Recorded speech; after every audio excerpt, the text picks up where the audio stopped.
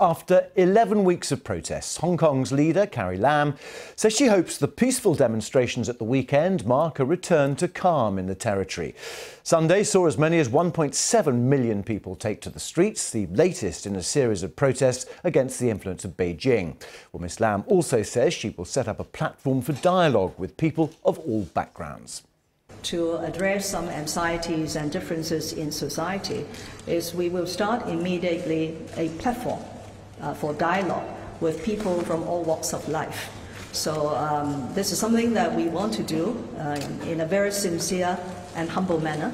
I and my principal officials are committed to listen to what the people have to tell us, and we want to reach out to the community as soon as possible. Well, Carrie Lam's latest intervention coincides with news that an employee with the UK consulate in Hong Kong has been detained on the mainland. Simon Cheng, who's 28, has not been seen now for 10 days. Let's get the latest from our correspondent Steve McDonald, who joins us from Hong Kong. Let's start with the missing employee of the consulate. What do we know, Steve? So Simon Cheng, who works for the consulate as an investment advisor, was in the mainland and returning to Hong Kong on a high-speed train. He messaged his girlfriend from on board the train, seemed to be indicating some concern in one of those messages, reportedly saying something on the lines of "pray for me as I re-enter Hong Kong," then went missing. Now, for 12 days he's been missing. He didn't turn up for work, and we've had an official statement from the Foreign Office saying that Britain is very concerned about these reports that he has in fact been detained.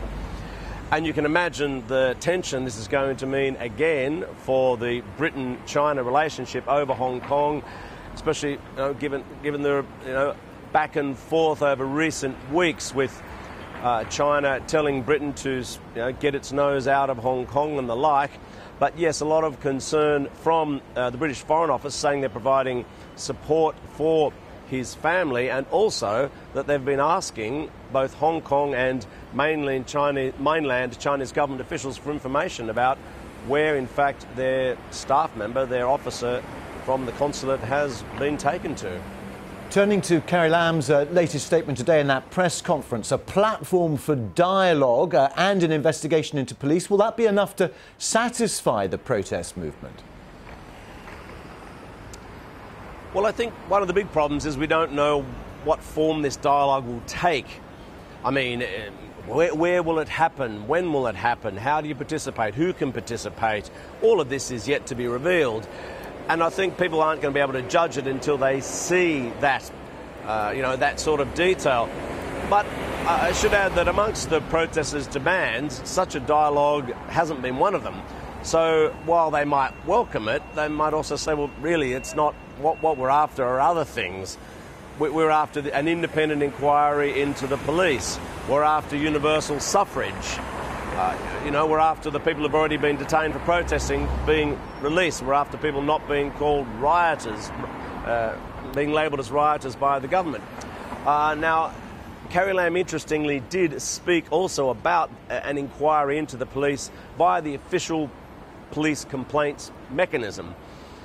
But that's been promised before from the government here, and I'm not sure that's going to be enough, because this is the thing. They say they want an independent inquiry. I guess they'd be thinking a judge or someone like that outside of the current government system to hold such an inquiry.